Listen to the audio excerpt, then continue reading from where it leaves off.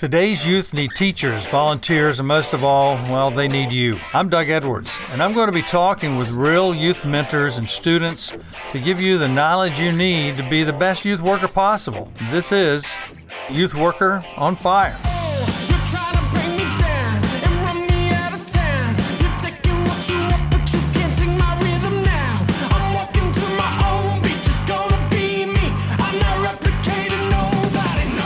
Hey, Youth Worker Nation, Doug Edwards here with Youth Worker on Fire, and we're here with Josh Douglas today. Josh is a youth pastor. I knew him when he was in school with my boys, with Ryan actually, and he is a son of a pastor, and there are 5 of you boys, is that right? 4 brothers in all. I'm one of them. So you're 3 one of of the the brothers. right. Yeah. Okay, there are 4. All right, That's 4. right. See, I lose track. There's so many. So, but you can tell us by our walk. Yeah. They know the Douglases. The Douglas Walk. And we all have a resemblance, even though people tell you my oldest brother, he's the supermodel out of the group. Oh. And we just got shorter and a little bit more of a teacup size as we went down. So, Okay. but that's the story of the Douglases. You can spot us in town. Don't worry. They are there. So, pastor's son. Yes. Big deal. And then you became a youth pastor in this area, First Baptist, Mount Dora. That's right. And in fact, ministry, having a father in the ministry, you see the good, you see the bad, Yeah. you see the ugly, Yeah. as they say. And in all that, one would think, well, is this person going to run away from the faith? Are they going to give their heart to other things, gravitate towards different things? And all of our hearts tend to gravitate towards other things, of course, Yeah, but yeah. I had a dad that exuded, instead of callousness, towards the church or coldness towards people, definitely a dad who showed compassion, and even in the midst of that compassion showed to be a champion for Christ. And I think that was essential, just having a dad that he would try as a weak, failed human being, and many times, just as we are sometimes weak, brittle human beings that mess up, don't get things right. But we strive to put our faith in the one who is strong, who is mighty, and who is wise. And so Dad always pointed me towards striving after Christ. That was the key, not stagnancy. Yeah. Not just staying in one place, but saying, how can I strive after something great? And really after someone who is great. Well, Josh, and from there, let us into a little bit of your personal life. Catch us up to date. My name is Joshua Douglas. I grew up in Eustis, Florida. I call this home. My dad would tell you we're all Tennessee boys, though, even though born in Wilmington, North Carolina, but raised in Tennessee for a good part. And so I became a Tennessee volunteer. Oh, really? And then we came down here to Florida, and it was in Wauchula, Florida. And you say that fast enough, it sounds like somebody would say Gesundheit. That's right. To you. But that's in Hardy County, and he was a pastor down there. From there, that was cattle ranching and orange groves, and that type was a whole different life than this area. Well, I've been to Wauchula several times. Yeah. And you have to want to go there. You don't go by accident. Yeah. You better feel called, right. to go to that area. That's right. And great people that live down there. In fact, one of my neighbors down there, I had a good friend named Kevin Sanders, and his dad was the national PBR champion, 1983. Had a huge mural in his house of this shrine, and I remember developing friendships with him because he was a deacon in our church. Yeah, really great guy, and he just kind of showed what hard work and discipline, but he also was a family man. And it was kind of neat seeing that from other men, not just my dad. And I think that's a big thing within church life, that you do spot people who they live out their faith. Yeah. Now, venturing on from Wauchula, though, I went to Eustis by the time I was in 5th grade. Yeah. And right off the bat, I met a guy named Michael Monteith. Oh, yeah. He lives in this area. He's a wealth advisor in the villages now. But what's funny is that his dad was head deacon of our church, and I'm the pastor's kid, and we're about the same age. We're a year different. And we grew up playing baseball together, went to church together, got in trouble together, all those different things. But I'm here in 5th grade. And I can tell you it was not an easy process, and we're getting some of this. But I came here, I'm completely deaf in my right ear, completely. Born that way, have a dead nerve there. So it's got good parts because I can fall asleep on the good side, and I don't hear a thing. And I tell my wife, if she whispers in that ear, all I know is that it's sweet nothings. And the truth is that what that did, though, is it caused some hardship, being that I had speech impediment. due to it. I didn't hear things. I didn't know how to enunciate stuff correctly. And over time, that can become very much a hindrance in life. Yeah. And but I'll talk about how God took that and used it to mold me and get me to where I'm at now. During those middle school years, I went to Blue Lake Academy here local. You know, all the local people they know. That was where First Baptist Church of Eustis is. Now it's called Life Point. And I actually played basketball there, and I'm only 5'7". Yeah. So me playing basketball, that's like a conundrum wrapped in an enigma, thrown into a quagmire. Yeah. You know, it just that does not make sense. You become a 3-point midpoint shot. That's right. I can tell you this: we did have a boy on that team. His name was Agila Chukua, Obi-Wan Fu, and the Machukua. And we called him AJ for short. I bet you. That was that. And so from that middle school time on to high school, went to Eustis High School, right here, right where we're sitting. I never took any production classes. Now that I'm here, I wish I would have. Number one. I was actually talking to you before this, how I wish I would have taken some of the culinary classes as well. Yes. But I was busy playing football and baseball. I was around here for the championship team. That was in 2004, I believe. And they had another one back in 2000, if I'm not mistaken. But I say all that to let everyone know that's listening, I am not proficient at all in sports, really. I feel like the coach just brought me on because they felt sorry for me. But I played JV football, played JV baseball, never went up to varsity. My dad told me if I wanted a truck at 16, I had to go out and buy it. And I had to work to keep it. Oh, wow. So that's what started my time in the funeral business. I know you're thinking, a 16-year-old in the funeral business. Yeah.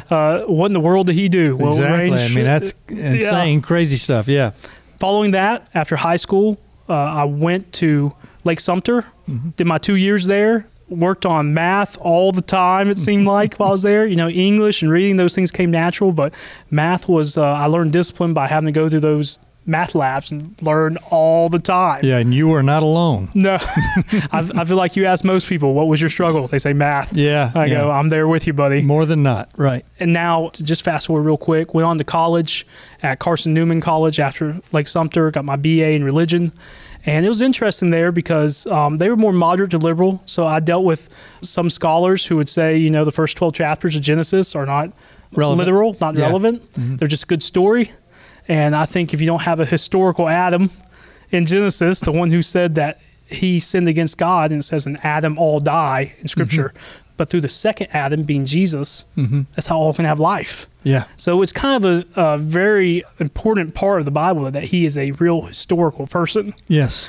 So I learned to read people I did not agree with, but I would recommend that to anybody. And for youth pastors, read people you do not agree with. You know, read people, because the truth of the matter, if you're always reading the same type of people, you're only going to speak to a certain crowd. Yes, yes. And I'm glad you brought that up, because mentorship, we always talk about, man, and we hear people say it because when I grew up, you didn't talk about mentors. You had mentors, but nobody talked about a mentor. That was something unusual. But now we talk about mentorships, and everybody needs a mentor and that sort of thing. And John Maxwell, Dr. Maxwell, who's big on leadership, he said, never have just one mentor.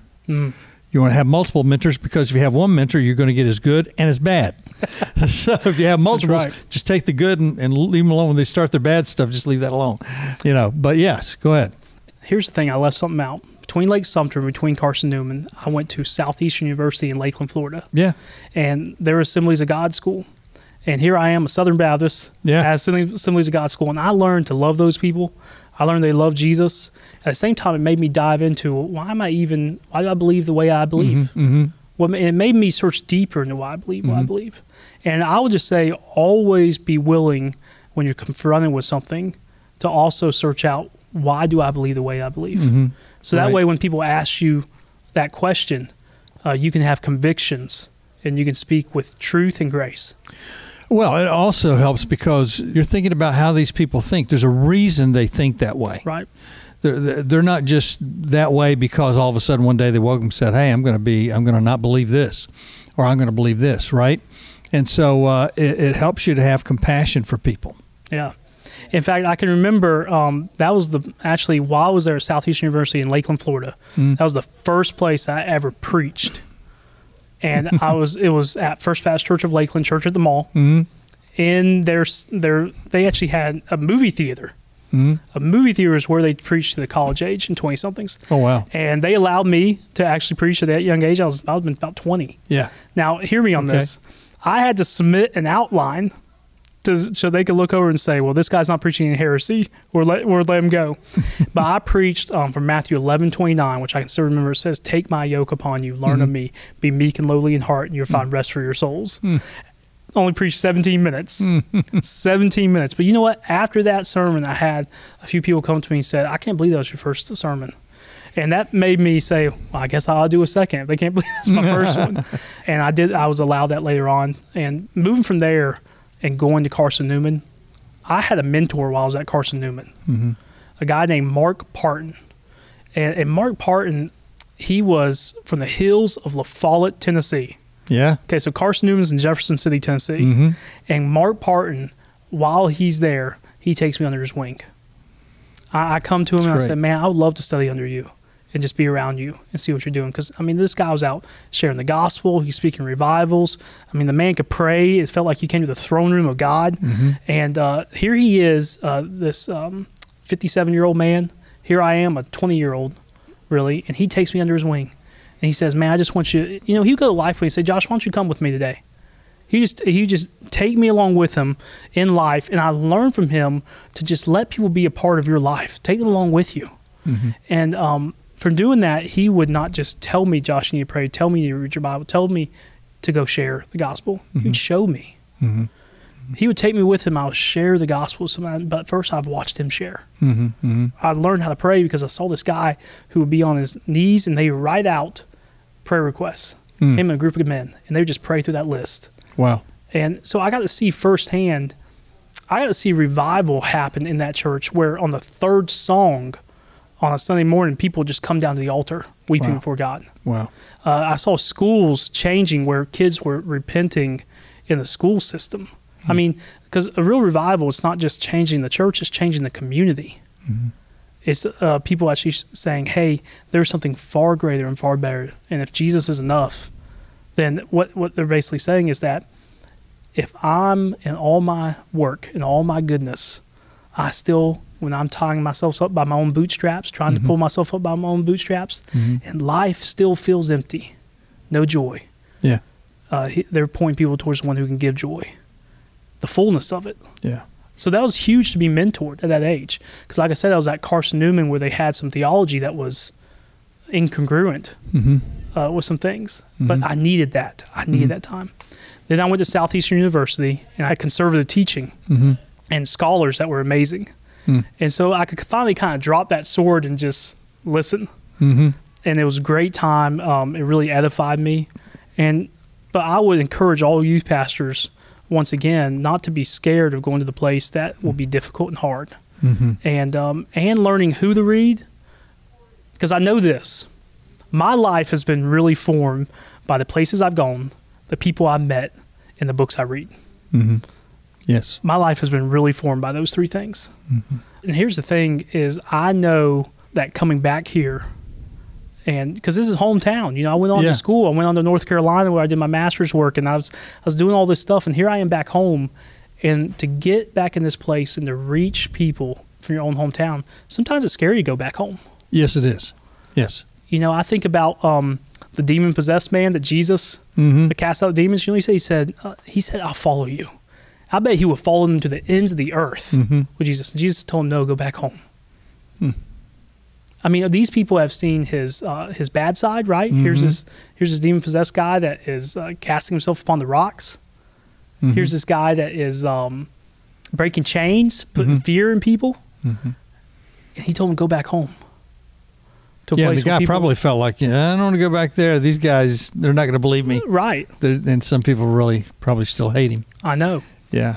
And at the same time, I get, it's funny, a friend of mine, he works at Lake Tire and Auto, Matt Smith, he told me that he's had guys come in there and he said, our youth pastor over at First Baptist Mount Dora, Josh Douglas.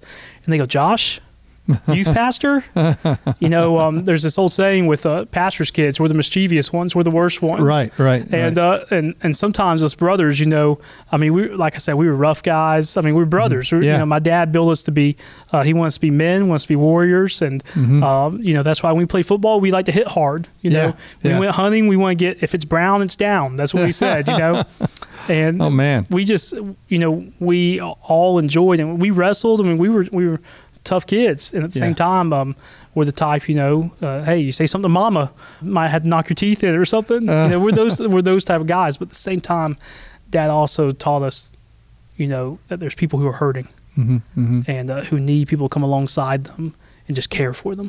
Yeah. I find it interesting in Scripture. You get the First Peter, and it says, "Cast all your anxieties upon me, because He cares for you." This is interesting. In my life, I've seen a lot of death. And for youth pastors, this is critical. Walking with people through death, that passage of Scripture has helped me more than anything. And here's why. When I cast all my anxieties upon Jesus, He doesn't say, because I know what you feel, even though He could. And what I've learned is when somebody dies from cancer, or somebody loses a child, or somebody goes through something, I can't feel what they feel. I just can't. Even if I've been through it, let's say that I knew someone that had cancer and I have been through cancer, I still don't have the same disposition as them. I still actually can't fully identify. Yeah. But here's what I know I can do. I can care. And one of the places we see this best, that people just naturally do it, is burn victims. Burn victims, they don't say to them, I know what you're feeling. Nobody does. Not unless you've been a burn victim. That's right. Yeah. Instead, what they do is they say, can I take care of your bandages? Can I help you move? Can I feed you? They naturally go towards that. But for some reason, people going through pain and death, there's a difference between saying that you feel what they feel, and then you say, I feel for you. Because I can't feel what somebody else feels, but I can feel for them, and I can say, I care about you. Sympathy. Yeah. Coming alongside and saying, you're worth my time. You're worth this effort. And you don't have to sit there and it's like when I tell a student, I love you, and I tell them I don't want anything in return. Yeah. Yeah. And they can't believe that. I don't want anything in return. I just want you to know that somebody cares for you. Yeah. And in time, I proved that to them. At first, they might be a little suspect. Yes. And, to all youth pastors, that's good. Let them be suspect. But let them show that there's validity to what you are saying. That they're finally, that you will show them that there's truth here. Yeah. Going all these circles, I'm just thinking about, I backtracking here. 5th grade, I told you I moved here. And I told you, one, that when I was in that age, and you got to understand, I'm just about to go to middle school. It's 5th grade summer. And I got this speech impediment. I'm in a new location, new school, Blue Lake Academy. And at that place, here I am, and I got people that think, man, this guy can't talk. And look at me now. Here I am. God's put me in places where I'm talking, I'm speaking for a living. And even backtrack further, when I was in 4th grade, the speech impediment, it was a time it showed real incompetence in my life, where I felt like I wasn't competent, which is being before people. And here's the deal. Everyone wants to feel accepted. Everyone wants to feel loved. And what this has taught me, what I'm about to go into, I have students that do not feel competent in a lot of areas. I have students that question a lot of things in their life, that they just have hardships, and they don't feel that. They feel that there's some things going on in their life, this could be the end of me. Now, looking back, the speech impediment was a little thing, but God used it to move mountains in my life. And one of the things that He did, so when I was in 4th grade, I heard myself on Wildcat TV down there in Wauchula. Yeah. They were the Wildcats, and I heard myself speak on that school TV, and it was absolutely horrid. I was thinking, that's what I sound like? I couldn't believe it. And here's the deal. Fast track, 9th grade. Gone through middle school, had the speech impediment, still found friends, still God used it to, I played basketball. Still, I didn't let it make it so I didn't do anything, but I was still always hesitant to speak. Well, speaking is one of the biggest fears of most people. And yet, when I was looking at a thing about success on YouTube, the number one way to be successful is learn to speak publicly. So yeah, very, very difficult task and a very necessary task. Right. And I know that, like I said, speaking with conviction and passion, but also learning whether it's when to raise my voice, when to lower it, when to, all these things came in time, but just getting in front of people and then my peers. I think even today, sometimes the hardest people to get in front of is peers. Absolutely. And here I am in 9th grade, about to give a presentation in English class. And the night before, I'm staying up all night. I'm studying this thing. It's only probably 7 minutes, and it is wrecking me. And I get up there, and I do my best I can, and I feel there's a flow to it. There's everything's going well, and I get done. I'm thinking, man, how is this received? Everyone wants to know how are they received. Right. People want to know that. And I remember a few people came up to me after and said, "Josh, that was good.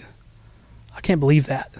And it gave me confidence. Instead of feeling incompetent, I finally felt confident about this. And it moved me towards a place where I knew that God was doing a few things at this time. 9th grade, that happened. 10th grade, I start working for a funeral home. Like I said, I'm only playing JV, football and baseball. I'm thinking, well, this is not going to be my professional career. That's not happening. And I wanted to buy that truck. And at the same time, I was thinking, I got to get a truck, got to get a girlfriend, all these things got to come together. Right. And so I got the nice truck. Instead, I just got debt and no girlfriend, Well, I go to work at Harden-Pauli Funeral Home. Here I am in 10th grade. I'm washing cars in a full suit. I am actually out there during the services, like visitations, opening car doors for people. And, I'm opening the door at the front of the offices and the building. And I'm just talking with people, getting to know them. And here's the amazing thing. God was slowly teaching me just to be a presence in people who are hurting. Just to be there, just to show up. But he was doing something else. I also had the hard task of going on removals. And removal is anybody that has passed away. And this particular removal, when I was 16 years old, it was an 8-year-old girl who had hydrocephalus, that's swelling of the brain. She passed away at her parents' home. And I went to the residence house. I remember we had the cot. We had this nice blanket that goes with it, this quilt. And we brought it towards the door. And the family actually met us at the door. Generally, we come inside, we talk with them, but they came right out. And the dad had that little girl in his arms. The mother was there. They laid her on that cot, and I could see the mother stroking her little daughter. I mean, life had just left her.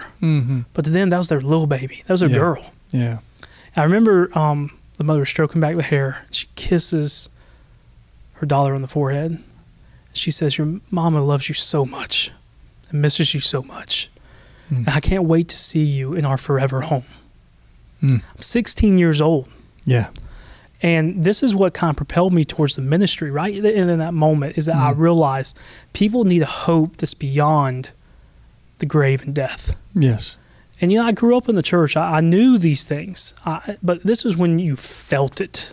And there's some things that can't always be taught, has to be felt. And in that moment, I felt the weight of the hope of Christ. And all my students, if I want them to have a passion for who Jesus is and their heart to have a heartbeat for who he is, there's some things that they just have to feel and be around and be in ministry type settings to do. For instance, sharing the gospel. There is something about sharing Jesus, and you see somebody's walls just break down and they just completely surrender, saying, "I've never heard anything like this."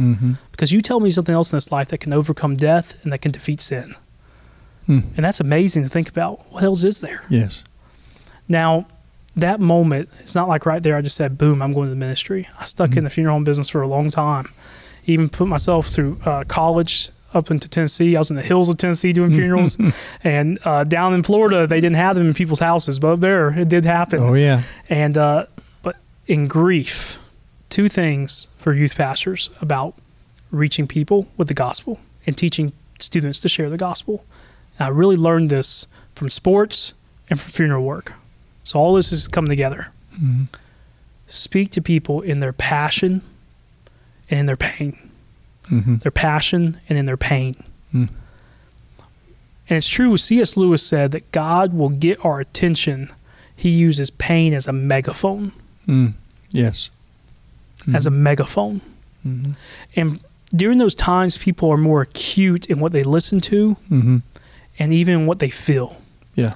And I'm not talking about manipulation, but I'm talking about pointing them to the one thing that makes it that he says one day there'll be no more tears, there'll be no more crying, there'll be no more mourning, there'll be no more death. And he says, behold, I make all things new. I mean, that is the thing that to point people from their pain to the reality that I'm going to restore all things. It's huge that we get students to understand the very thing that they have a problem with right now, the very thing that they worry about, the very thing that causes anxiety, or the very thing that hurts their hearts. Even 30, 40 years from now, it may hurt their heart. Because we never move on from losses, but we move forward. And what I'm learning is that we move forward how? By having a hope that's beyond those losses. The other thing is finding people's passion. And passion matters because for most people, they're letting you into their heart. They're letting you into how their mind is wired and the very thing that drives them towards something. And here's the deal. I've known a lot of people that have passions that are very temporary things that they're driving their full self towards. Now, sports are a good thing. What I've learned is that they make a terrible God. Yeah. You know, my wife, she's a wonderful thing. She's a good thing. But your spouse can make a terrible God. And in fact, just even sitting here, my tummy is growling. If food is your God, I mean, it's a good thing, but it can make a terrible God. Whatever it is that your heart gravitates towards in our passions, if it overdoes the ultimate thing, well, that's anything we love more than Jesus is an idol. And so, for instance, I got this from Mark Driscoll one time. And I know that he's a name that for some people they don't like to hear, but at the same time, he did have a lot of things that he said that were good. And one of those things he said, he was in a foreign country. And he was talking to this lady, and he said, well, look, y'all have the chicken god that you cut off the head of the chicken, and you worship that. And then you got the god of this rock where this lightning hit, and you worship the rock god. And he said, you know, all this animism, all this idolatry here. This woman looked at her and said, you have more idolatry in America than you could ever believe.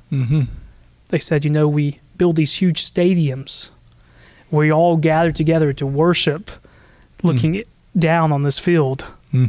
They said we actually have the gods on every corner where we feed our tummies, being the restaurants. Yes. And then he went on to say, and then at night we all gather around our worship pavilion, being our couches, to look at the TV. And it was interesting because our hearts are idol factories, and we never see, we have blinders to a lot of things.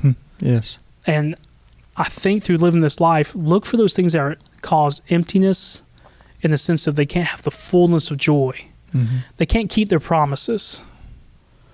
But look towards something that can keep its promises. And I'll just ask, you know, all youth pastors, you know, what are you pointing your students toward that will keep its promises? And that's important. Yeah, and I'm reading a book right now called Whisper by Mark Batterson. You were talking about grief is one way that we can actually listen.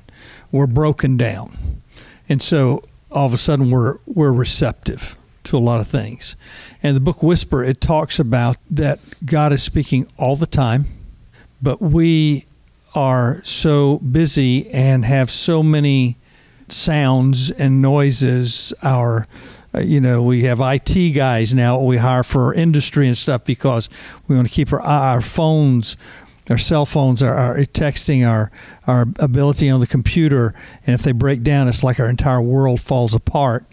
And he said that in studying, even in science, that a whisper catches people's attention more than the loud sounds. And that's why that we hear God more in the whisper than we do in any other way. And that our ears are oriented, and you're talking about you being deaf in one ear. Right. And he said the Tomatis effect was a Dr. Tomatis who found out an opera singer could not hit certain normal notes, a famous opera singer, and other doctors thought it was something. He realized that he was singing so loudly that it made him go deaf in certain parts of his frequency levels. And so those normal sounds, his ear's reception to it was gone. And so we have these noisy things in our life, all these things that are happening, all these things that we are doing to block it out, that are idols we're talking about. That one thing that he does a silent retreat for 2 days. And that silent retreat allows his ears, his mind, his spirit, his body to reset. And that resetting allows us to hear what we had forgotten to hear, forgotten that we actually could hear at one time. And I do this with my children now, my wife, because I was so busy in student ministry. And guys, you'll get too busy and you'll block out the things you love most and not even realize it. And I realized it, but then I would forget and go back and forth. I started saying, I'm going to look at my children's eyes. Make sure that when I'm speaking to them, I look into their eyes. With my wife, looking to her eyes. And one thing about communication is that people get and lose jobs because they're either looking into that interviewer's eyes or they're not. They say, don't do it too much, but be receptive to where you're looking. Don't gaze, but you want to.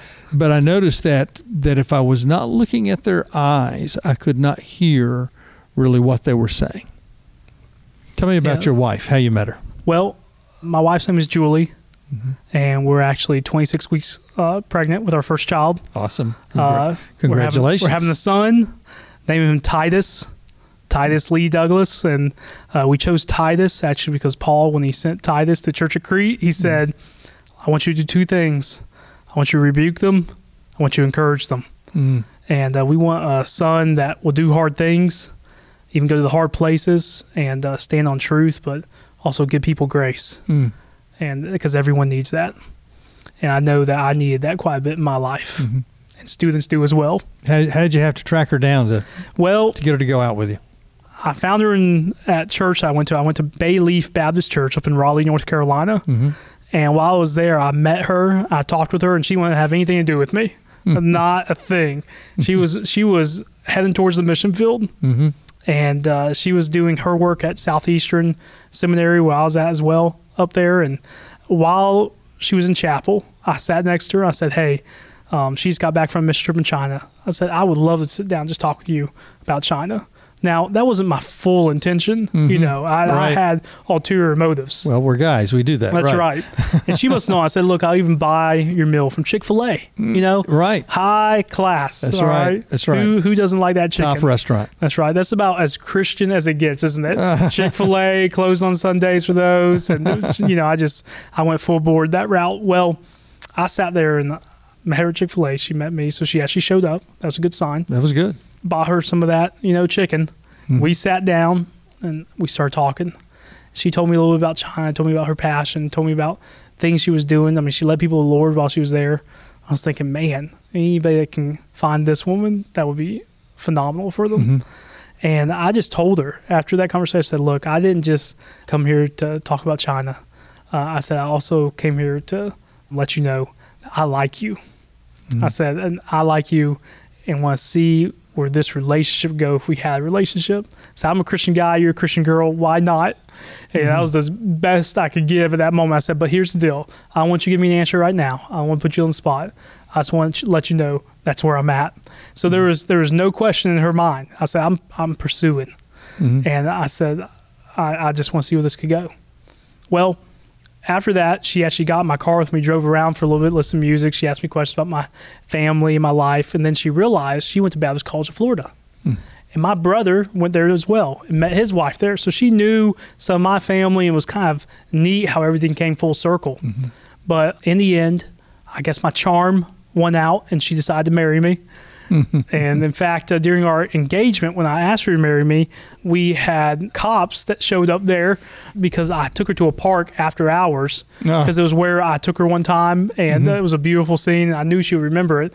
But as it turns out, you can't be there after hours. And fortunately, when they came up to us, I said, sir, can I talk to you privately for a moment?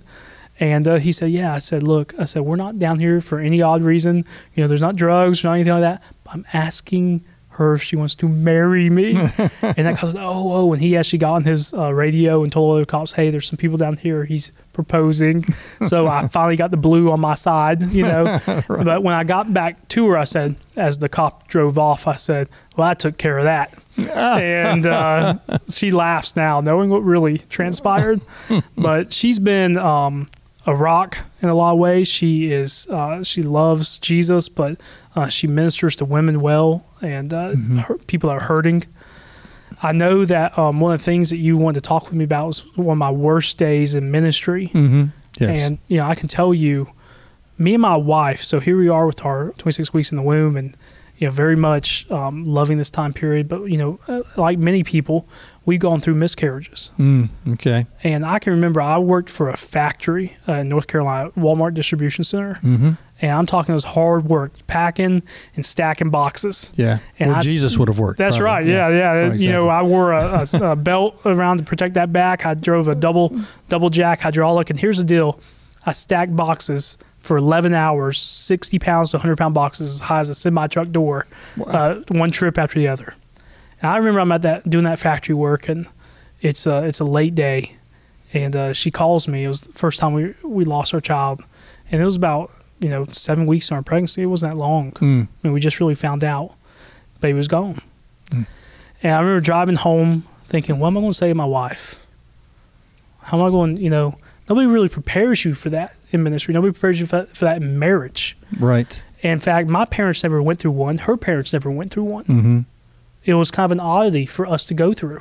Mm-hmm. And I can just remember getting home, coming up to her, and just holding her. And just her weeping on my chest. Just being there for her presence, being a presence to her, and just saying, I'm here. Mm-hmm. And this hurts. And you know what? Sometimes the best thing you can do in a high stress situation, an intense moment like that, is just to say, I'm here and this hurts. Yeah. Yeah. And I can remember for me, the ebb and flow of pain and grief, for me, didn't hit all that day. It was the next day. I was doing dishes, and my wife's signed up, and I'm helping her with that stuff, and I just started weeping. Because I'm just thinking, that's a life. Yeah. That's my child. Who knows what that could have been. But I tell people all the time, part of what comforts us in grief is the words like the scripture says, comfort each other with these words, we shall see you again. Yeah.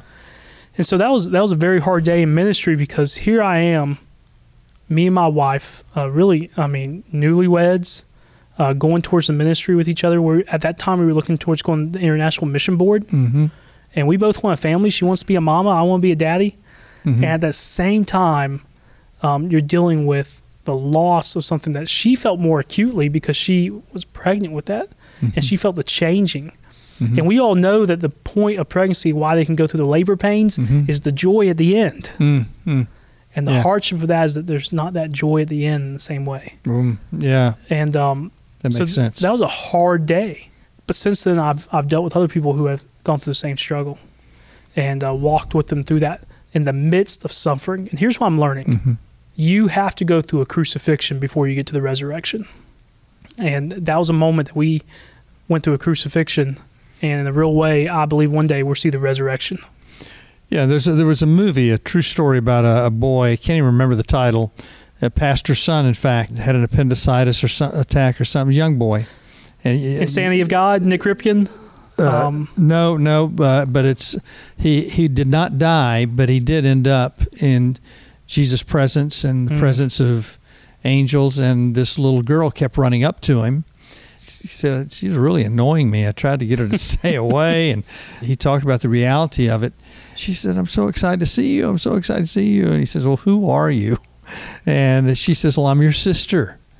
And so when he wakes up, and of course the parents are just beside themselves in grief, and one way that the dad knew he was, who's a pastor, really knew that he had an out-of-body experience. He was in the presence of God. He says, Dad, he said, when I was in the operating room, I saw you in the chapel screaming at God, because he was very angry at God. His dad was just screaming at God, just going, why are you doing this? Save my son, that sort of thing. And his dad knew there's no way he could have known. The second thing he did was he said, by the way, I saw my sister. They knew they'd never told him they'd ever had a miscarriage. Wow. And this was a miscarriage. He told them her name. And they said that was her name. That's what we named her.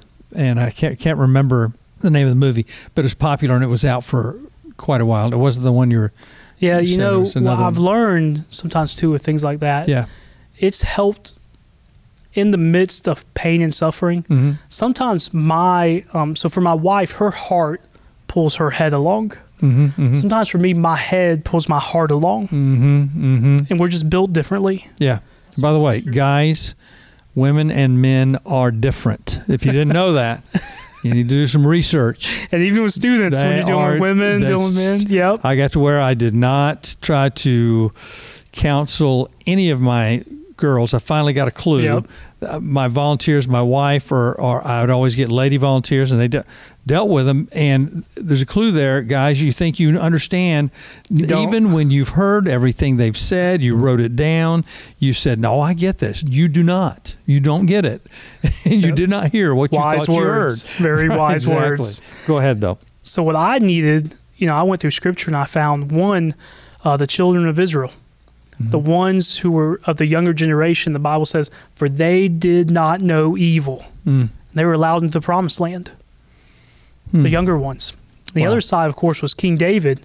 When his son dies, he says, where you go, I soon will go. Mm. But you will not return. And, he's not talking about the grave. He's talking about paradise. He's talking about, there's no other, in that context, it doesn't make sense. And these are two key texts for finding comfort in a life of such grief.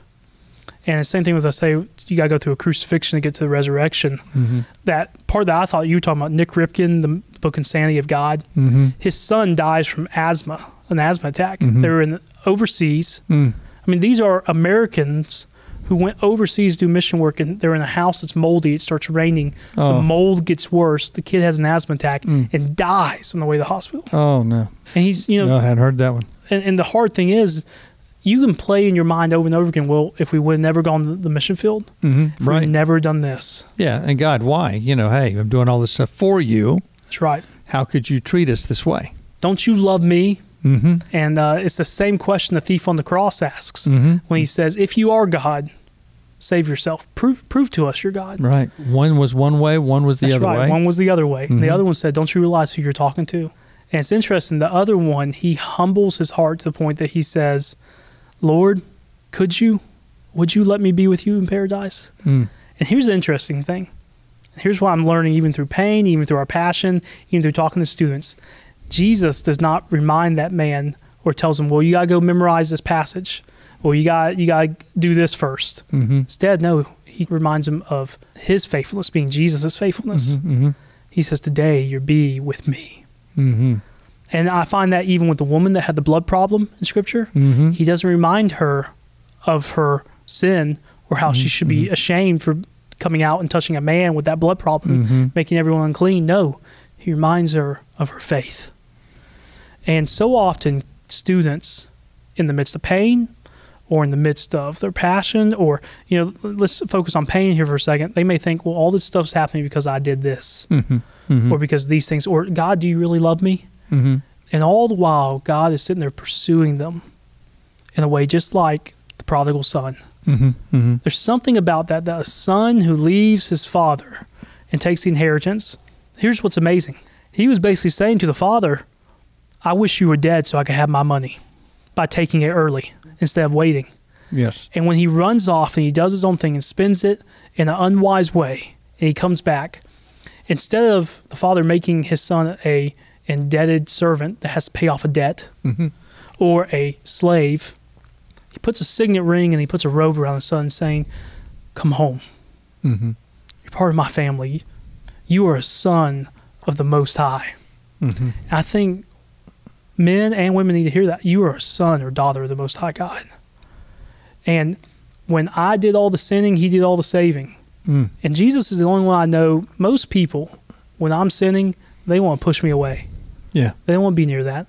But really, Jesus, when we're in sin, I mean, the type of sin that breaks people, the type of sin that causes a ripple effect that unearths, everything in someone's life. Jesus pursues you.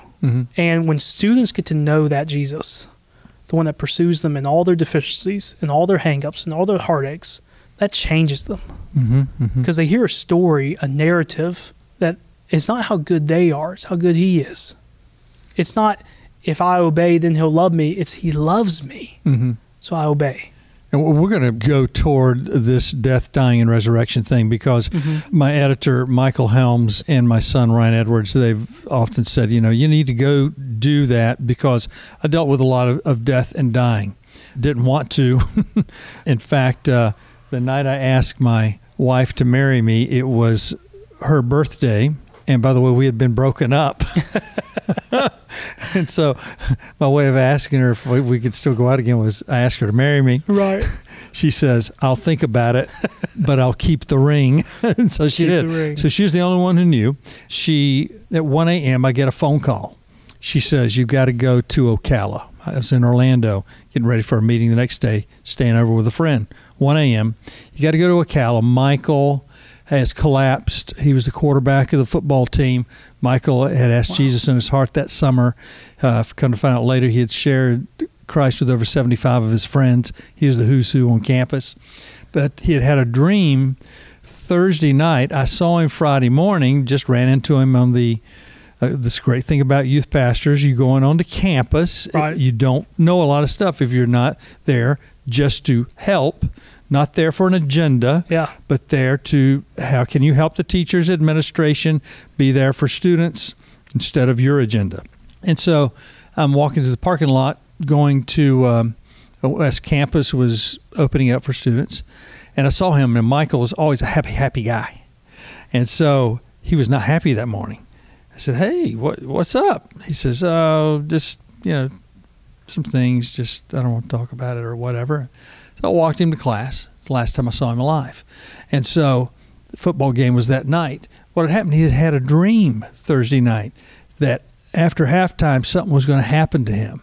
And it didn't look good. Told his girlfriend, told his best friend. He didn't tell me. I had no clue. And she made him promise that at halftime he would come off the field and that we'd not play the second half. Well, that happened, but what happened is he walked off the field, immediately collapsed, and went into a coma because he had a brain aneurysm. Unreal. Yes, exactly. And my wife, so here's how we're starting off our future, in marriage. I asked her to marry me. We've been broken up. It's her birthday. This is not really a happy time that night. It's a questioning time for her. 1 a.m., I get a call. One of my students is dying. And so I go to Ocala, and she's the only one who knows where I am. And I go to Ocala, and we go through this process. So our engagement was going through the process of a funeral from a student that we loved. And it takes off from there, move up to Eustis, and we go through so many deaths of students. And one death a year is too much. But we're going through about that, at least one death of a senior usually, or a freshman in college. It seems like those times of years in high school, I don't know why, it seems like that's when students have died. And it was so bad for so many years that finally I just started praying. I don't know why I didn't get a clue of this before. Start praying, oh God, no more deaths in this area of adolescence, of students. And it's like it stopped. Wow. But we were going through these things. I called my mentor who had developed cities for campus life, Youth for Christ in Miami and Clearwater and Orlando and Nashville and Grand Rapids. I said, Andy, I don't know what to do. I don't know how to handle. This is about our third one. It's before they had ended. And it's not that some hadn't died since then, but they were all in the student ministry we had, because we did like you. We were on campuses, so we had people from all walks of life. They didn't necessarily go to our church, but they knew they were welcome. And Andy says this is why this is important for these youth pastors, Youth Worker Nation. He said, Doug, I've never done a funeral. He said, I've never had to deal with what you're dealing with. Went, Well, you're no help to me. You know, and you've gone through a lot of this. Yeah, you know, my oldest brother, he lost his wife and his 2 little girls, 4-year-old and 3-year-old, and his 33-year-old wife. Gone one day, boom, car wreck. And in that moment, you know, I remember talking with him. He told me, I can't even grieve over my wife because I got to go to the hospital to see if my child's okay. And the hardest thing about that, you know, he held each one of his girls. And he held his wife till she was gone. Held his little girl, held each one of them. And I was there for when, it was while I was working up in North Carolina. Got the call. They're in a bad, serious car wreck. Things aren't looking good. I got in the car, drove straight down. Spent all my money on gas, trying to get to the brother. Yes. Right? Trying to be there. And here's what I'll say. I hate death. I hate it. I say the same thing. I think that death is not normal. And here's why I say that. Because death came into this world because of sin. Yes. And death will be thrown into the lake of fire one day. It tells us that in Revelation. Everything about it is not natural. We were meant to live forever and ever in the presence of the Almighty King and have life and have it abundantly. And I say that because I know that when Jesus was at the tomb with Lazarus, he's not just crying to show empathy. He's also crying at that tomb because he realizes more than anyone, why death is upon this planet. And he stares into the chasm of death, and he knows he's going to the cross to take on death itself and forever defeat it. And so what has brought hope or brought any kind of semblance to anything in life? You know, John chapter 6, me and my brother Nathan, I've talked to him about this, and that's where he lands. John chapter 6, Jesus just got done talking about, will you eat of my flesh and drink my blood? Everybody's thinking, is this guy a cannibal? No, he's just saying, will you partake in my same suffering, my same surrendering? And what he's saying also at that moment makes all these people, because it's hard. It's a hard saying. Yeah. You know, basically what he's saying is, you got to give up your own life and let me be the one that you are surrendered to. All of them walk away. And then Jesus looks at Peter and he says, are you going to leave me too? Peter says these amazing words. He says, where else would I go? For you have the words of eternal life. When that one day changed everything, because it did, it still hurts. We've learned, and we say this in our heart, I preach this to my heart. And youth pastors, you got to preach things to your heart. You got to get it in there, and you got to say it to a point where you just say, man, God, how could you not love me? How could you not call me to do something? Or if it's his promises, remind him of his promises. You know, I'll never leave you nor forsake you is not just a promise in your pain, it's a promise even in your sin. If you feel like you've had the worst day ever and you did something, he still says, I'll never leave you nor forsake you. But in that moment, when we think of John 6, for something that completely turned everything upside down on us, we hear those words, Jesus, you have the words of eternal life. And if he says it's eternal, you know, that's in the scriptures. It can't be a lie. If they say that's eternal, wait, I want that. And if it says, where else would I go? It must be true. Where else would I go? Because I've often thought about that in that pain. Well, if I didn't have him, well, then I'd just be stuck in that pain without him. Those are the types of things, because youth pastors, youth workers, you're going to have students that may go through things. Let's say a suicide that a student has, or a friend that loses somebody very close, or they lose a parent, they lose a brother. You're going to have things that you feel completely inadequate to go through. And even I feel like that on many occasions. But I know this, it must be true that the eternal words that he has are life. And then it must also be true, where else could I go? And so that's where I try to put guardrails up for students to go towards. In the rawness of the pain, I'm just there. But in picking up the pieces afterwards, I'm pointing to the only thing that I know that says I have eternal words. Because I don't. He does. Another thing I know that you're going to get to is just talking about who's also helped me in mentoring. And it wasn't just my mentor up in Tennessee. I've had people that I've read that meant a lot, and some in these areas. I can tell you, Timothy Keller has written some books, two in particular, Prodigal God and The Reason for God. Those have helped me with students with forming and shaping them to understand that you have a God who says to you, I do not care what you've done, I don't care what you become, come home. And you have a God who is saying, even in evil and suffering that is upon this planet, one day he's coming back and he's restoring all things. And those are two very important things. Yes. Because most students, they question, well, does God really love? Does God really, is he going to prove himself? And you got to point them back to the cross. I can tell you this, everything in Scripture echoes who Jesus is.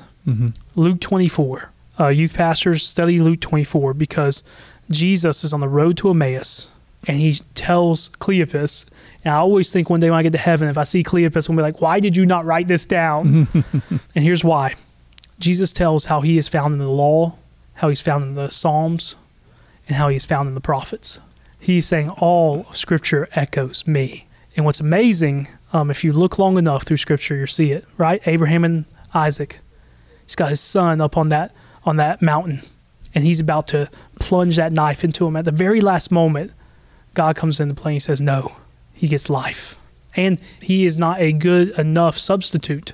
But we do learn centuries and centuries later, there's another hill, and there's another life that has to be taken. And it's the only substitute that could possibly stand. It's Christ. And here's a question that I ask when I study Scripture and when I actually give my students. I tell them when they're studying the Old Testament, ask, what does this look like on the other side of the cross? That's the question I tell them to ask. And I'm telling you that question actually rings true in all the things we've been talking about. What would this look like on the other side of the cross? Because without it, I can tell you those losses we've had, it makes you feel this deafening silence of no hope. Yes. But if it's true, what the cross displays, then it makes you finally say, I'll see you again. And for us as people, if this life was just we live it, and it's final, and then we go into dust, man, what is purpose to that? But if there is beauty in the end, and there's something that is greater, a grand design that fits so that finally one day, because I believe in heaven, let's say in this life, you didn't ever get to do what you want to do. And you don't feel like you ever lived up to your fullest potential. I believe in one day in heaven, you will live up to your fullest potential and you will finally do exactly what you were made to do. And C.S. Lewis, I believe, said it best. And you can tell some of these guys I'm mentioning, I read and I soak these guys in. Yeah. Look, even J.R.R. Tolkien, Lord of the Rings, you can find a lot of things, youth pastors. Those guys were friends. Oh, yeah, they were friends. Actually, the Inklings, Tolkien, right? C.S. Lewis, and I think there's another 2 or 3 there that we would all know. Yeah. And, C.S. Lewis said, if I find in this life nothing that can satisfy my heart, if I find in this world nothing that can satisfy my heart, then it must mean I was meant and designed for another world. That's powerful. It is. I'm going to stop you there for a second because I'm going to add to that. Just yesterday, I was talking to one of my former staffers. We've met for lunch for more than 20 years, once a week. I used to meet with my volunteer staff, either breakfast or lunch once a week. We were talking about the Hubble telescope that was up there, and they're getting ready to launch another one, a newer one, a better one. They had to fix the Hubble one time, wipe off the windshield or something, I don't know, or the other lens. But they had to fix it because it went up. That was a big thing about it. It was out of focus, so they had to fix it. So they got a brand new one going out. And the reason they want to send another one out is because they found that there are, and most stars are much larger. We're considered a dwarf star. Our sun is a dwarf, and it's massive to us. And the rest out there would take thousands of our star to our sun to make one of those stars. And they found that there are trillions upon trillions of stars. Yeah, those numbers don't even compute in my head. They're so huge. It's just... And here's what will compute a little more is that there are more stars than there are grains of sand on the earth. Amazing. And that's insanity to our brain not being able to comprehend that. But the one thing they said was he spoke. And so is there a world beyond this life? It's not as far-fetched when you look at how small we are as And how much we have galaxy. not explored. Have not explored, and now we've got to send another one out to find out what's beyond those trillions of stars. And they tell us that we have an expanding universe. So our God is big enough to encompass all of that and to speak those things into. Well, I feel so even with C.S. Lewis, I use this a lot with students as well. J.R.R. Tolkien. Mm-hmm. What's amazing about that, J.R.R. Tolkien was writing about that because what he was saying is the thing that you love, the thing you find most precious, the thing that your heart and desires and lusts go towards, he's saying will become the thing that you loathe, become the thing that you actually can't stand. And he was describing sin. These writers open up worlds to come at Scripture and to come at things that these eternal words in a different perspective so that we could gain some understanding, gain some wisdom. How often did Jesus do that with parables? Come at it from a different perspective so we could gain some wisdom. Yes. And exactly what you're talking about. If we just sat and thought about the things that God's put around us, the evidences of Him, it'll blow our minds. I've read that if Jupiter was not in its exact location, Earth would be decimated by asteroids. Jupiter is so large, and where it's at, it takes on heavy amounts of asteroids that would actually reach us and destroy us. I believe there's 9 moons in its atmosphere, circling it. Yeah. Even something that small, that insignificant, thinking about what it protects from, not just what it provides. And we have craters on the Earth. Right. So think about what missed us. That's right. From meteors, right? And so God, how He is forming this tapestry of not only how He's working all things out here on this earth, but how He's working all things out in the universe, to sit back and think something as simple as beauty. If evolution, survival of the fittest, if everything's just functional, what is the point of beauty? Because here's the thing, I believe, and this is why I also encourage students, when I'm at schools or I'm on campuses or I'm talking to somebody who loves the arts or they love technology or they love sciences, I tell them go. And actually, here's the thing. In Genesis, we have a creational mandate. Now think about this. I know it sounds like a big word, and it is. But God gave us a few things. He said, 1, be fruitful and multiply. But then He said, take dominion. He said, take dominion over every sphere. Be in charge over every sphere of life. And think about this. This is before the fall. So everything that He was telling us to take dominion over, He said, till the ground, take what I give you and make it better, make it good, make it flourish. Take dominion. Everything we take dominion over, because this is before the fall, was meant to give Him glory. So the arts, the technology, the sciences, everything, every square inch upon this planet is His. And so I encourage students, you want to go into technology, go into, let's say, game art, go into whatever you want to go into, do it and do it well, all for the glory of God. Do it with excellence and make it so that you take that and you have dominion over that sphere in your life. Because if something as simple as a sunset points to a beauty that says, this wasn't meant for survival of the fittest. That was meant to bring me closer to the one I was supposed to always commune with, being the Creator. And if kids actually know that their vocation matters, that when they sit there and question, what am I supposed to do with my life? Do what you're passionate about. Do what you love. And know that God's going to use that because He's the Creator of every square inch upon this planet. And of course, we take good things and we pollute them. Yeah. But be the one that takes bad things that have gone bad or something that is good that went bad and redeem it. Because isn't God about that? Taking what's broken and making it whole. Taking what seems could never be right and restoring it. Yeah. And those are principles that we as youth workers, anybody just needs to come along students and say, this is what your life could show. And here's what I've said before, and I'll say it to you, and I'll say it to the youth pastors again. Middle schoolers are the key to what the future is going to look like, because so true. That is the most creative moments in our life. Not according to analysts, not according to me, that is the most creative moment in our life. I believe that there are things in our middle school years that we are passionate about and want to do that need to be the things we do for the rest of our life. And most of the time, we're talked out of them. Right. Oh, that was just, you got to grow up. No, you got to grow up. We do have to grow up. right, to do what we were designed to do. I just did a memorial service for a master mechanic. Dragster guys all over Orlando, Central Florida, would go to this guy who lived in this town, and they would say, we need this part. And we're not talking about parts that are created or refurbished part. We need this part created so that we'll do this thing. And they would tell him, and he would not have to go through designs with them. He'd go, no, I got it. And he would go and he'd make that part.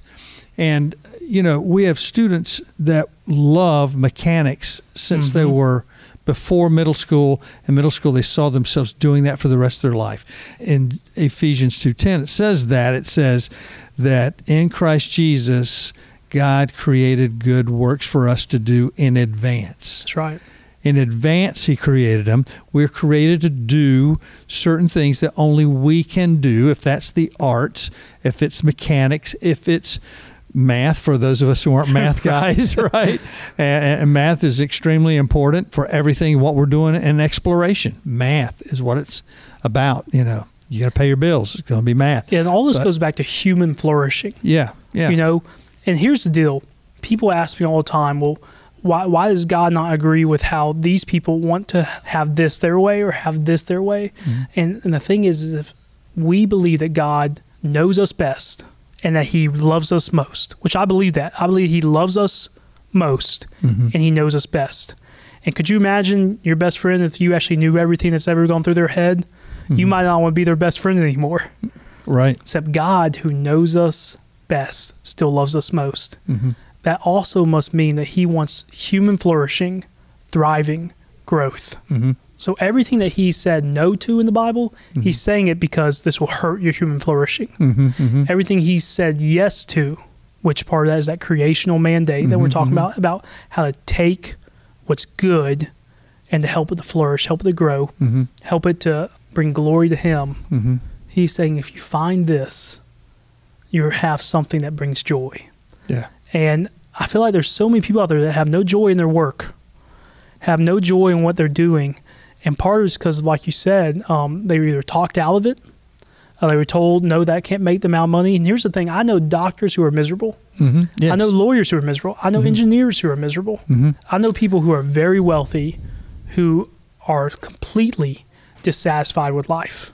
But then I meet people who have this zest and this fullness for life because they found partly or wholly what they were designed to be. Instead of what someone's talked us into. That's right. There are parents who, you know, I'm not putting those parents down. Parents know their children better than we will ever know them. Right. Are you getting that? Parents know their children. It took me a long time to what get makes a clue. them tick, what makes them do everything. That's right. Yeah, Don't think that you know everything about them. You don't. Don't think that you know most of it. You're seeing one side, and you need to really appreciate those parents. But some parents, though, will, because of their pains in their life, will talk their children into there's kind of a mold that they cast to be one of these things so that their finances will be there because they need security, when in reality, when you do things that cause security, you're into those things, they make your life miserable. Right. But if you do things that you're designed to do, then security comes. I've known moms and dads to do that. They're on TED Talks. If you don't know what TED Talks are, it's a good resource. It's not a biblical resource. It is an intellectual technology, education, and development, and talks. And there's this one gal who comes on, and she's talking about your future things you need to do. And she is a medical doctor. And she says, I don't like doing this. She said, I was talked out of my passion because I had the intellect and the ability to do this. She says, but this is not my sweet spot.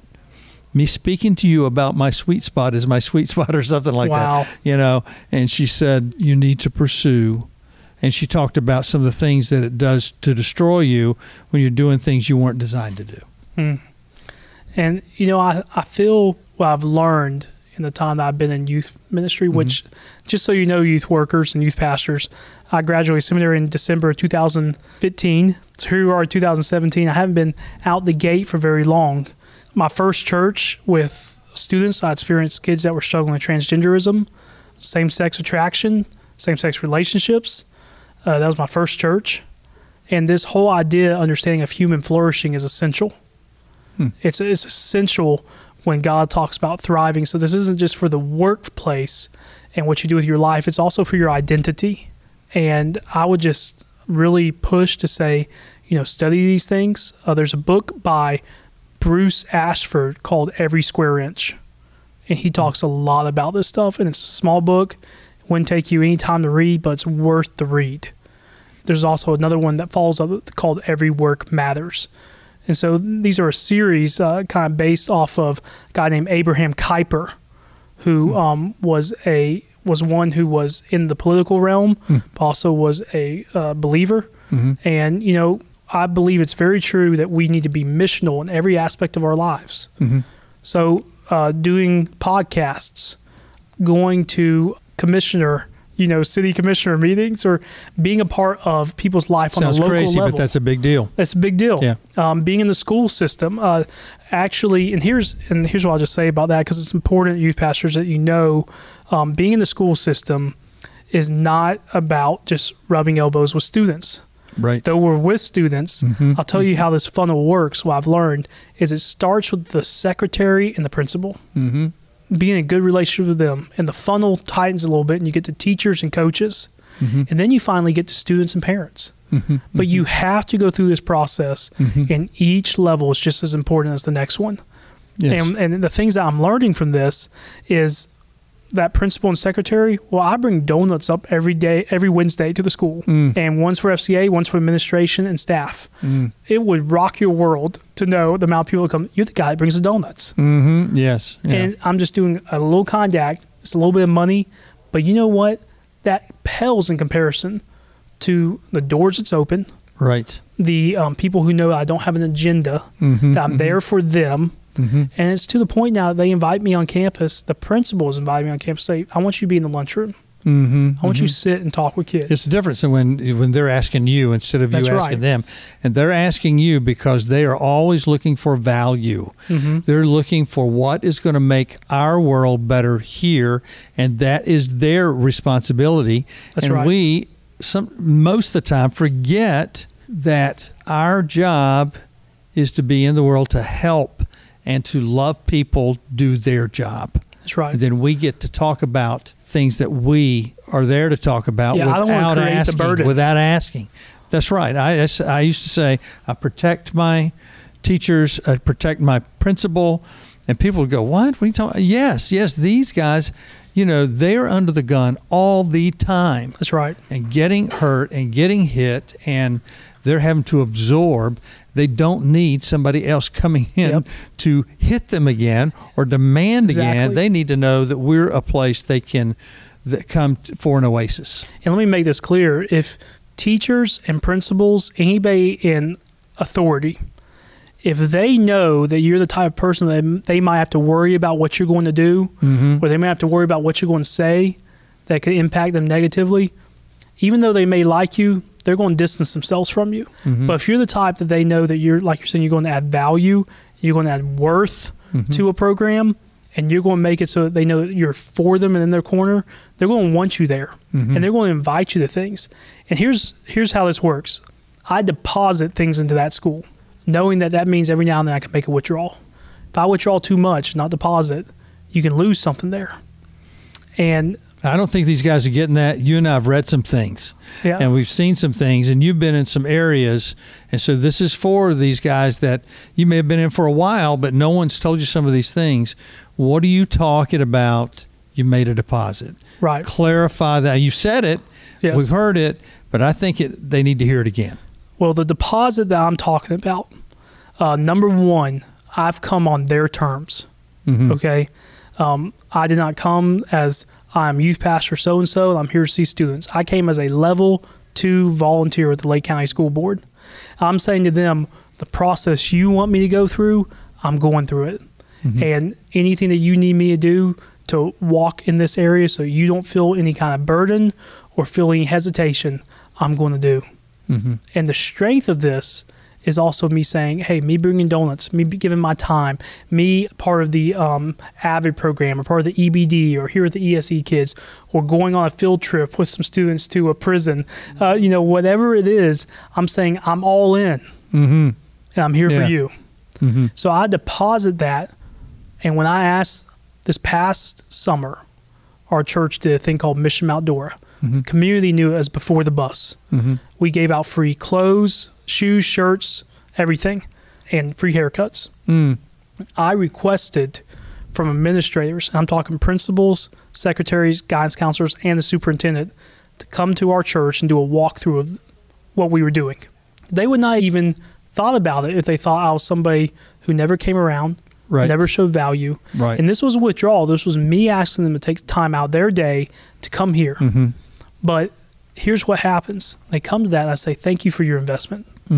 Thank you for your time. And I'm so glad you could be here. And we showed them, we wowed them. It was good. It's not like I just brought them to something that was going to be, not on the par excellence, But we did that, and that's from me doing little bitty things and major things of deposits to say, when I make this withdrawal, you know that I'm not doing this and I'm just going to leave you.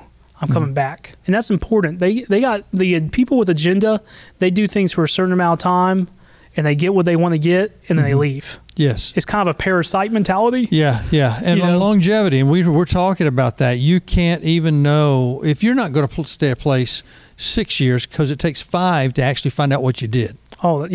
Then you're probably going to leave more problems than you are help. But remember when we did the bounce programs here? Do you remember that? You remember, because everybody was invited and we made sure that everyone knew it.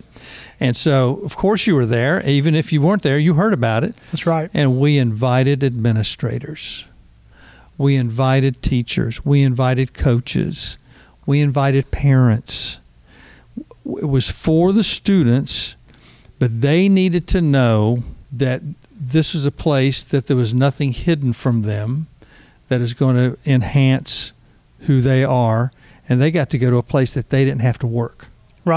And we fed them too. And food's always a good thing, right? Book of Luke, Jesus is either going towards food or he's coming from food. That's right. Just read it sometime. That's right. And here's another thing. It's hard work. It's late nights. Way over and above what you thought it was going to be. Unbelievable. It's difficult knowing you got not just varsity, but JV. And then you're feeding teams, you're on the fields, you go to the practice fields. I get invited. If I'm invited to go to a practice field and do a devotion time, I'm going to be at that practice field and do a devotion time. Absolutely.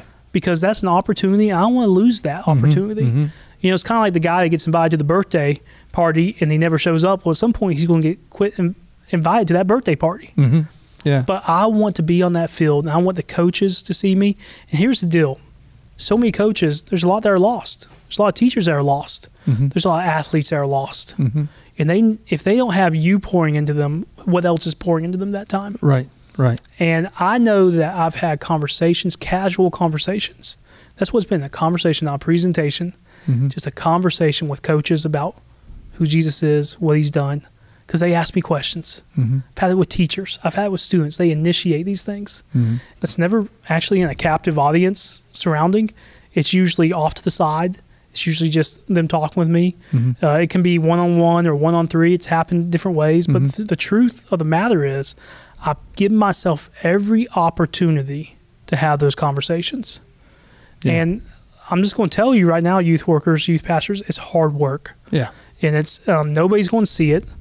Only the other side of heaven where you ever know what it's done. But you almost have to have a church planter mentality that you're going to till even the hard ground. And hopefully, my hope is 20, 30 years from now, whoever comes after me, they'll have an easier time. And you've passed off the baton to something that they can take and run. Because I want them to run. And right now, we're getting towards that point where we can sprint and do some things. But it hasn't been a full-on just marathon, run. Well, foundation takes a long time to lay. And it takes a short time to break up.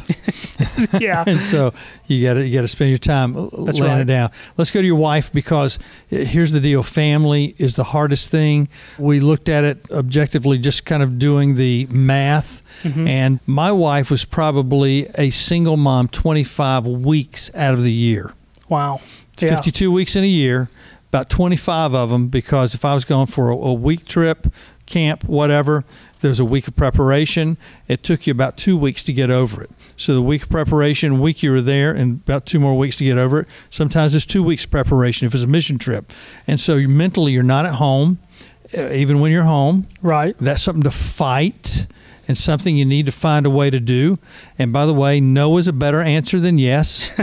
Find out how many no's you can say to everybody else, because every time you say yes, you've said no to everything else that you could have done during that time. That's right. And that's from E.O. Fire and John Lee Dumas. And I'm not going to give you credit, John, for too much longer. But anyway, yeah, I've heard Andy Stanley say you got to cheat somewhere. Yes, yeah. So tell me this. Favorite date night for you and your wife? Well, her and I, we both love going to Books A Million or Barnes & Noble, getting some coffee, walking around, or joke with each other, laugh. You know, me and my wife, we truly do. We talk a lot and we laugh a lot. And, you know, big deal. It is. It really is. And, you know, there's that balance. And we talk about serious things, but then we just have playful things we talk about. If I'm in Books A Million with her, I'll show her a cover or something and joke about it when somebody's done. Or we'll go to Disney World and just people watch. Sometimes, you know, we got annual passes for those people.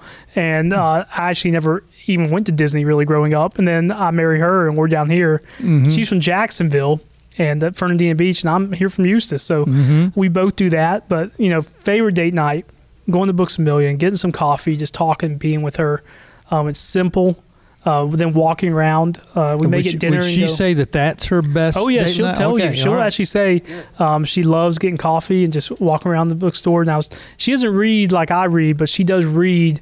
She reads a lot of the same genre type stuff.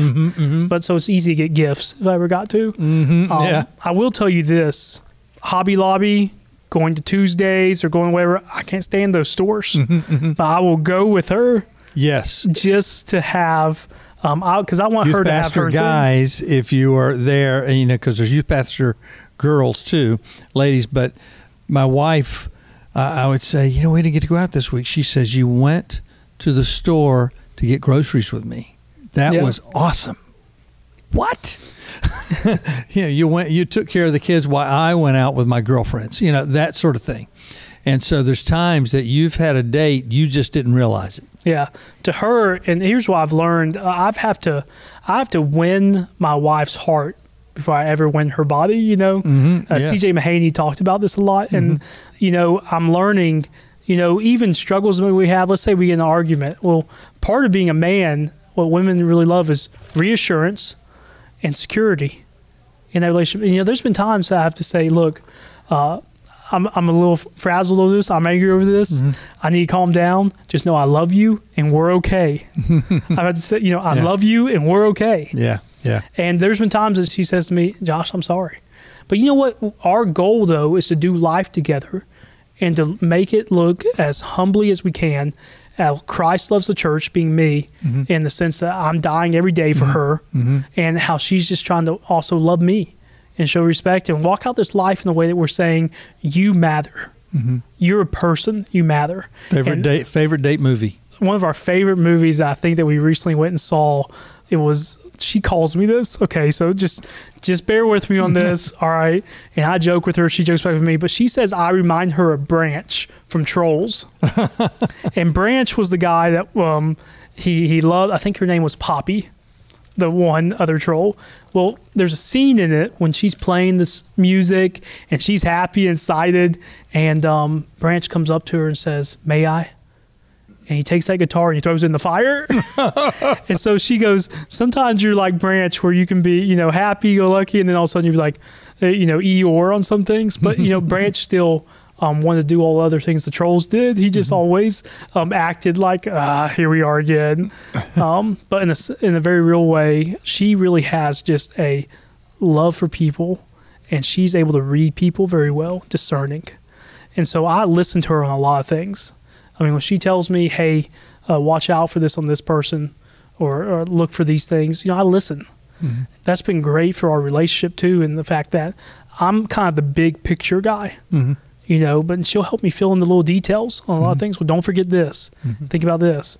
And that goes well because she's the arts person. She's all about the detail. And I'm not. I'm the, hey, gun-ho, let's figure out how to fix the plane while it's in air if it's broken. Right. That's me. And she's not like that. She's like, are you sure we should take off yet on this? But that's been a favorite movie, probably Trolls, with us seeing it. And it's not because of the exact, I guess you say, substance. It's just how we laugh through that one and everything. As far as substance goes, there was a Christian movie that I would recommend, and we actually saw Risen, about the soldier. And it's interesting. In that movie, he says, what do you long for? He said, a day without death.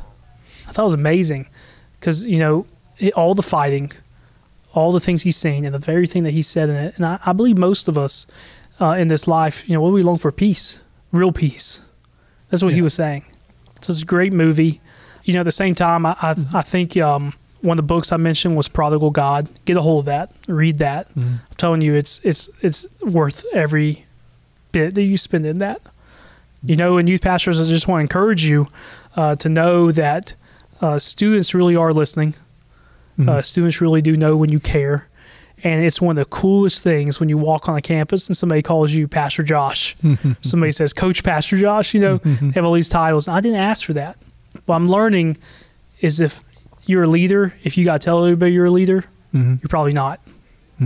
But if you're leading people and caring for them and serving, before long, you'll be a leader. Josh, it's been really good having you here today. But here's what I'm going to let you close us out with. Okay. We just saw one of your coaches today, and people need to know that you are a real person.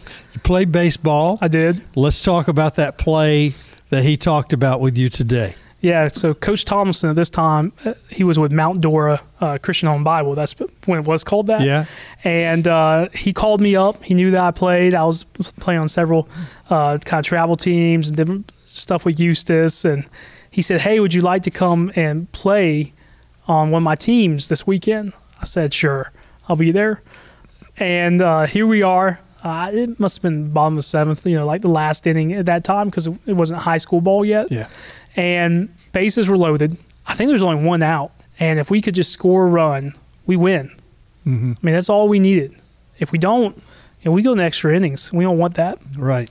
And he looked at me. Here I am, first time on this team with these other guys. And he tells me to lay down bunt. And I'm thinking, what? Bases loaded. We got only one out. I'm like, I can hit somebody around. And but being a good player, I'm like, all right, I'm gonna listen to the coach. He requested I come, so I better listen to him. Yeah. Well, I lay down just a perfect bunt. I mean, it was right between the third baseman and the pitcher. None of them could really get to it in time to get the guy home or to get me. And when I got that done, he just kind of put the fist up in the air, pumped it, and we all kind of gathered up and we did a little chant at the end. I mean, it was a good day. It was a fun day, sweet time. But it's funny after all these years. I mean, I'm thinking about that right now. That's over 10 years. Easily over 10 years. That's probably 15 years ago. Yeah. And he remembers that, which is funny because I mentioned it to him in the hallway. He said, oh, man, yeah, I love that day. So it's interesting, I have several stories like that from baseball, little moments that happened that were good. Yeah. I threw out a guy from right field at home plate. I mean, it was, flat-footed. Wow. People were like, who's that guy? My dad's in the stands. He's like, that's my son. Of course it is, right. And, no way was I as good as some of these guys that came out of Eustis, where we're at right now. Marcus Lemon, incredible. Oh, yeah. John Matoya, Matt Matoya. Yes. They just had so many players. I know that we got number one. Matt and John, both in ministry now. Oh, yeah, both in ministry. Yeah. Brady Singer, I think, came out here, who's going to go number one in the draft. Number one in the draft is coming from this area. Wow. And it's always been like that. When I came up, they must have 6 guys that went on to play D1 or pros. And I was, how do you get to play with that? Well, it was just fun being around those guys. Yes. And that was one of the things I learned about sports was just the camaraderie. Great stuff. Always a good time. And, it also made so that I could learn to be around any group of people. And that was much needed ministry. You read through the New Testament, be all things to all people. Mm-hmm. Mm-hmm. And I can't tell you how important that is in youth ministry, because you get all walks of life. Mm-hmm. You get all different struggles. And, so youth pastors, let me encourage you, stay the course, fight the good fight, run the race, keep the faith. That's it. Josh, thanks so much, man, for being here today. And Youth Worker Nation, you can find us at youthworkeronfire.com. And from there, you can find all the different places on social media that you can find us, so that you can download these things. We'll also be on YouTube with some of our programs. So, Josh, thanks again. Josh, how can they get in touch with you if you want them to? Well, anything you need, my email, Joshua Douglas 111. That's because I was born November 1st. So at yahoo.com. So Joshua Douglas 111 at yahoo.com. There you go. Guys, get in touch with him. He's got a wealth of knowledge, more than we even touched on today. And Youth Worker Nation, this is Youth Worker on Fire, and we're out. You've been listening to the Youth Worker on Fire podcast. If you like what you hear, please subscribe and tell your friends. Also, leave a comment and tell us what you think. Stay tuned for more informative episodes.